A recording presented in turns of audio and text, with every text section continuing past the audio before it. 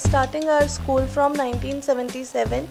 We starting our 8th class from 1990 and our first batch of 10th class is from 2001. हमारे school की निक्की ने 92% सबसे ज़्यादा number 10th class में प्राप्त करे।